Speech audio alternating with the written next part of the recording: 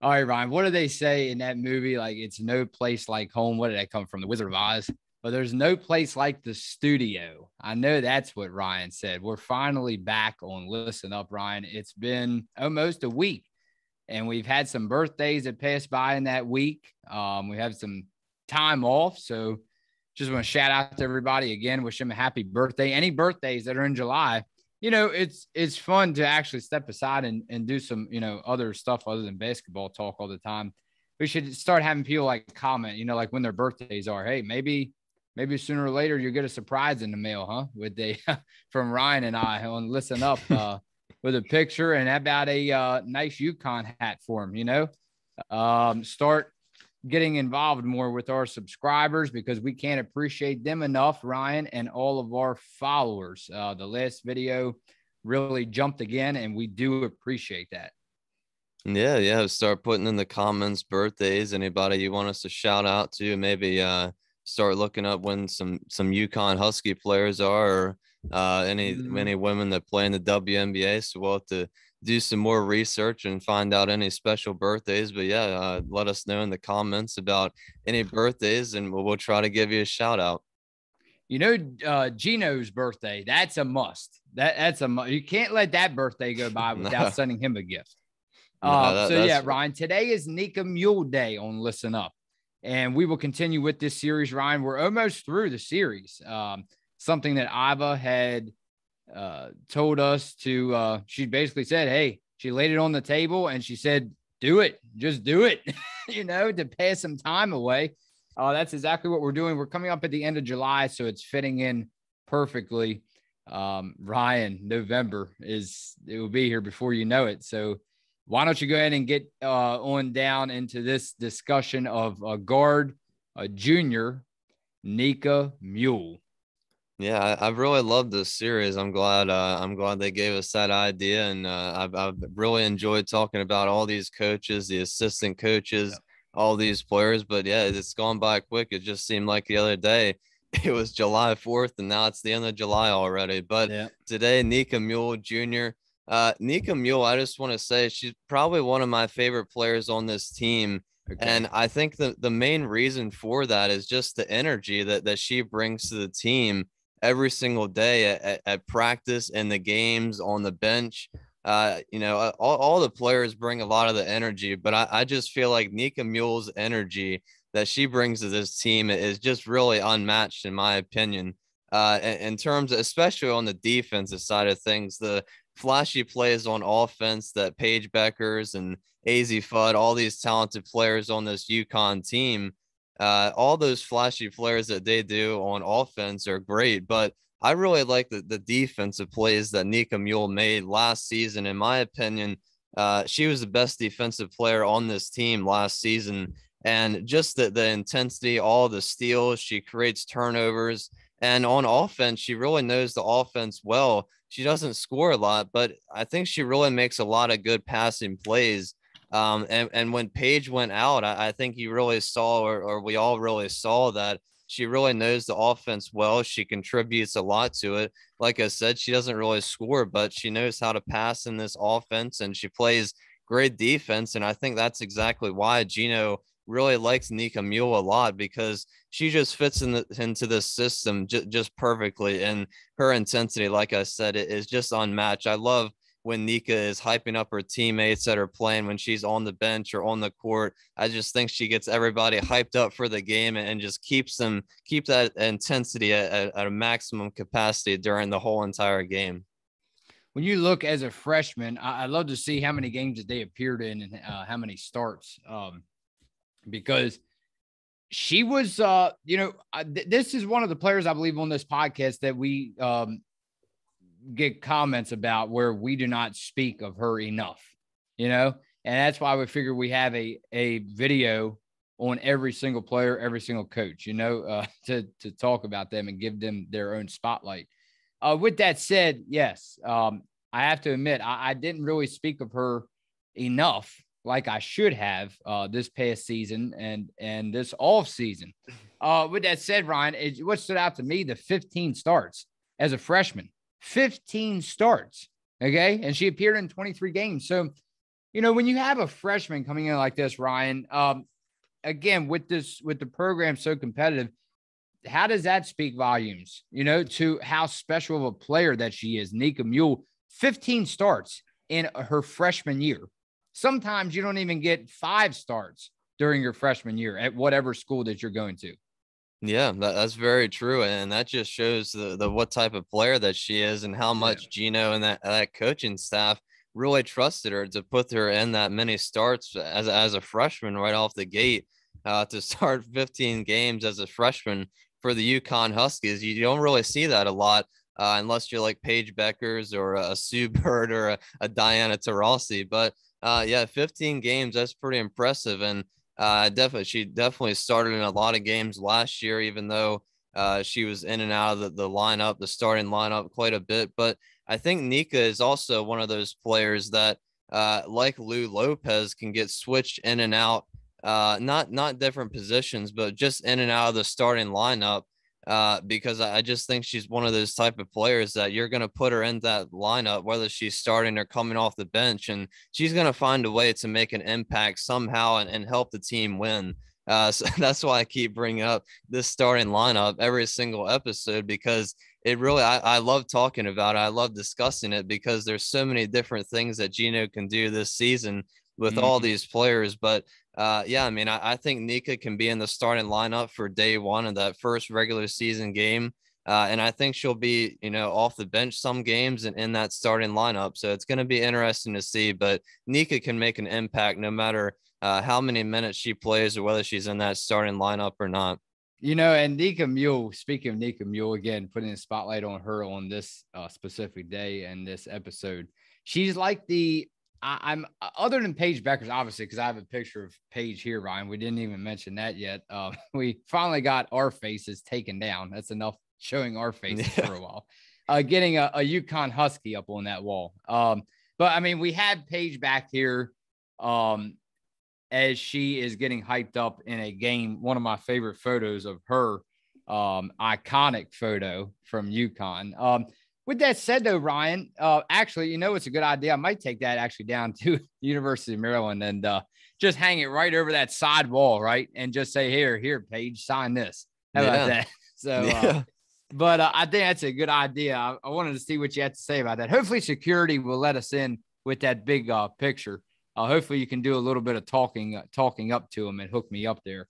But with that said, though, I tell you, Nika Muhl reminds me of like the Draymond Green of the NBA, the Ray Lewis of the Baltimore Ravens, the Brian Urlacher of the Chicago Bears. She's, again, I get it. Players get hyped. They get hyped when they make plays. Just like we have here, Paige Beckers on the wall getting hyped up. But again, I just feel like Nika Muhl might even have that extra step over Paige Beckers when it comes to bringing full on energy to the court. Not saying Paige Beckers doesn't bring the energy, but just the way Nika Muhl gets pumped up. I'm saying that maybe we don't see Paige Beckers pumped up like that, like Nika Muhl, right? Enough times. And hey, sometimes a player is at their best when they never get pumped up, like you. I've always said, as laid back as you are, Ryan could be having a 40 or 50 point game, a legendary basketball game on his hands. But Ryan will still be going over to that side bench when he gets taken out of the game, and he'll have a serious face and he'll high five everybody and he'll sit down. So, but I feel like Nika Muhl is just, man, I mean, she just, they could be losing by 20, but man, she's going to bring it. She's, she's clapping her hands in the visiting players' faces. She's bringing the heat, and that's what it's all about, man. We spoke to Michaela Daniels, KK Arnold. We spoke to so many already on this podcast, and before we even started this podcast. And Ryan, at the end of the day, she reminds me of like a KK Arnold. You saw them episodes or them highlights of KK. When you're having fun, and plus when you're a great legendary player, man, there's not much more a head coach looks forward to in their eyes. Yeah, I completely agree. Couldn't agree more. And it really does show when your energy is on the court. You can really see it if you're watching the game live in the stadium or on TV, you can tell who's bringing the energy and the intensity level the entire time. And Nika always encouraging her teammates on and off the court, always giving, clapping her hand, just like you said, encouraging them whether they make or miss a shot. She's always there backing them up, giving them a talk, or encouraging them to make the next shot or continue to keep on playing defense or whatnot. So I just think she brings so much to this team. Like I said, she doesn't score a lot, but that she brings so much to the team that we don't even see.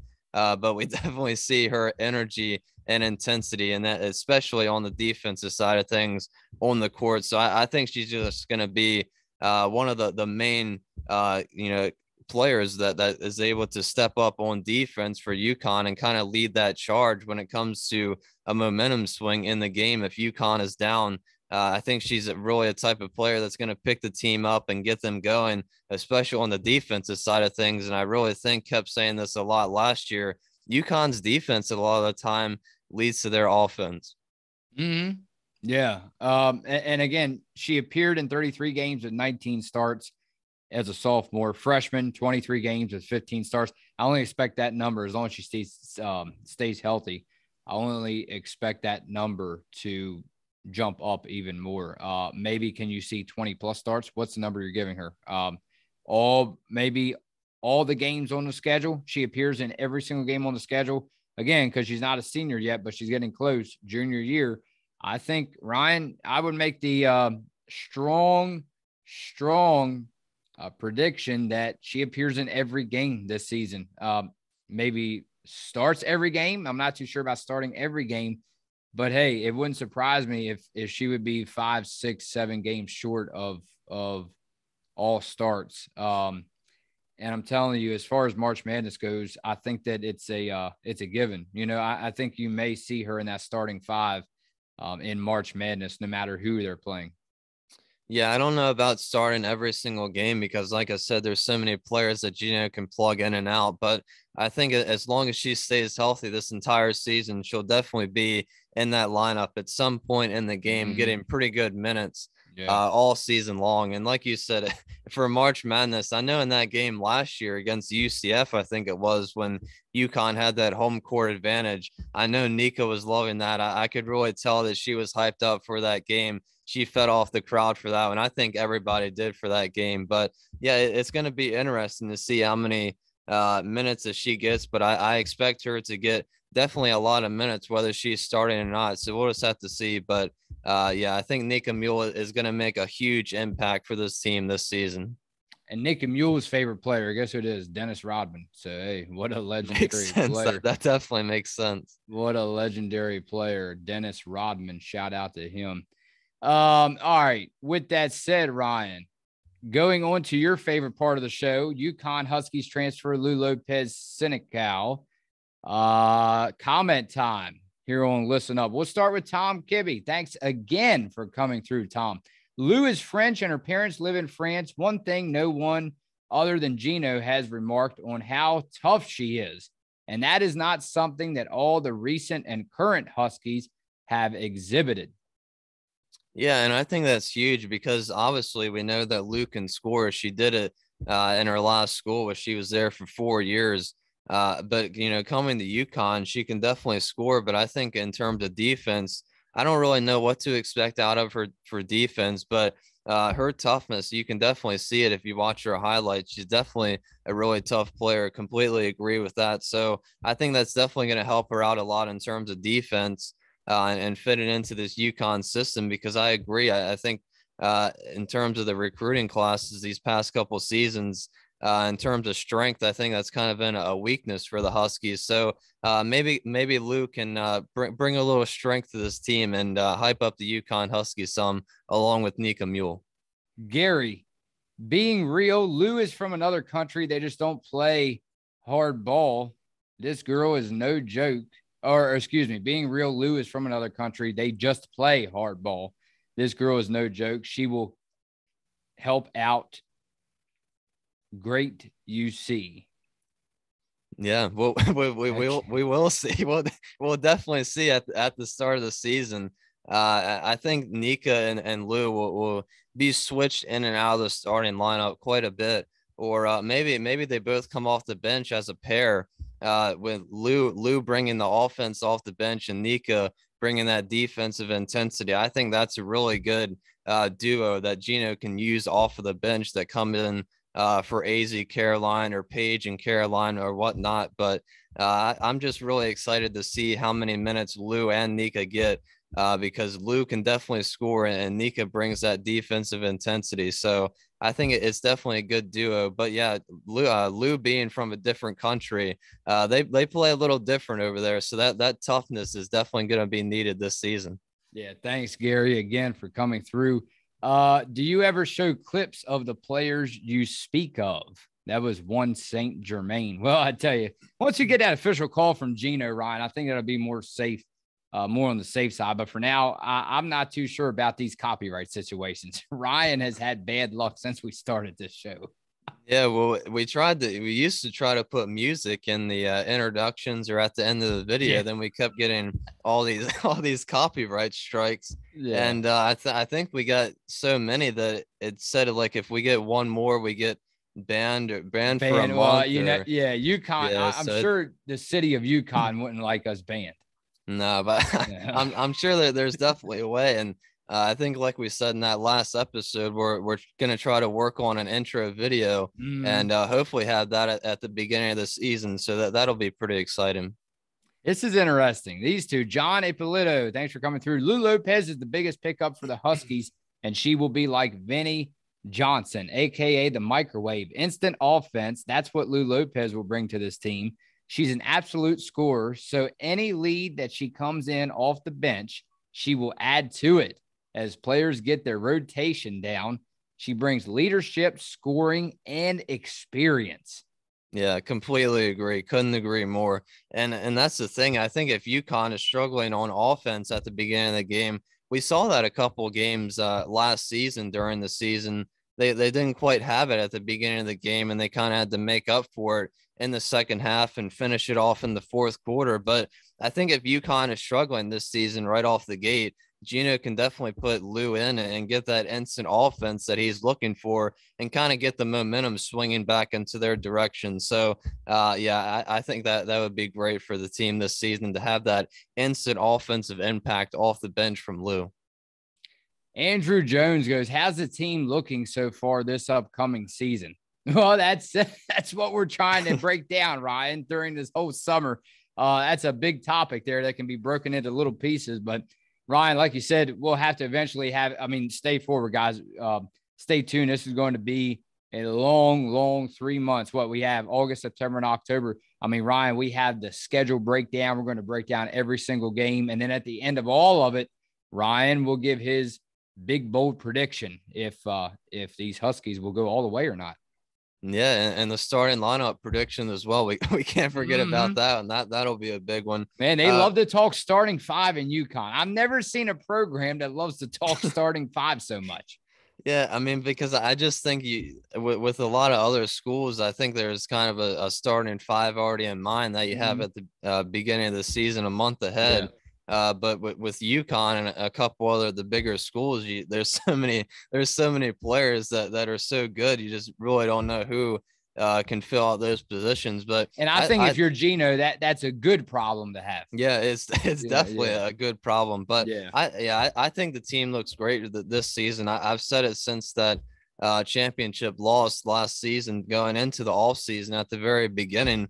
I really do believe in this team this year. I knew they were going to be good. I think they look pretty good throughout the summer workouts. I think Gino's pretty happy with the team so far. So all the girls on this team, I think, have a chance to have a pretty good impact on the team. But I think the team looks great. I really do believe they have a chance to go all the way again and win it this season. But we got a long way to go even before the season starts. But I think the team looks great. And how about time for one more, Ryan, on Listen Up? How about this is, well, I tell you what, two more, because we have to read Iva's comments, especially during this series. It was her idea, so we're not going to leave Iva out. Iva says, totally agree on Lou being kind of player like Evina for this season. We will see how she will adjust to the Huskies when the games start. Yeah, with a couple of these players that we've been talking about, we're not really sure how they're going to adjust, especially with the two new transfers or two new recruits coming in. And with Lou being a transfer, obviously she's a great offensive player, but still needs to fit into the system and get the passing down and all the plays that they run. They really do have a very unique system at UConn that Gino likes to run. So but you know, I have really good confidence in Lou that the players and Gino will get her ready, all ready for the system, know all the plays, the passing plays. So I think she'll fit it. I think Lou will fit in great this season.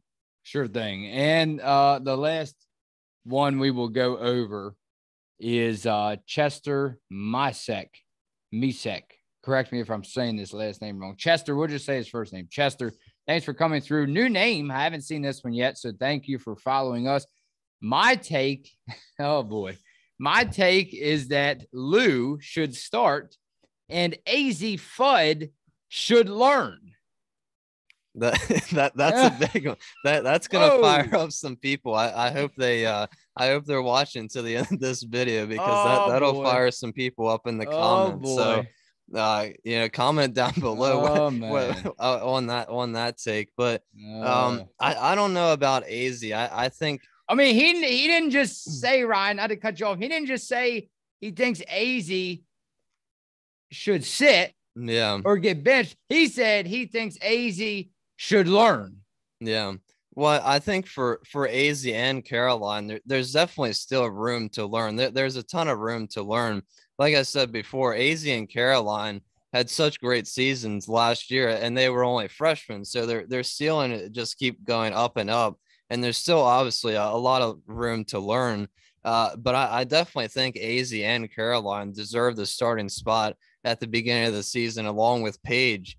But you can make a case also for a very good case for Lou and Nika to have a spot in that starting lineup as well. So that's what I'm saying. There's so many players you can plug in and out of the starting lineup and make really good cases for that player. So it's going to be really interesting. But I definitely do agree. AZ has a lot of room to learn, but her shot is so unique and one of a kind. She's this very special offensive player, and the same with Caroline as well.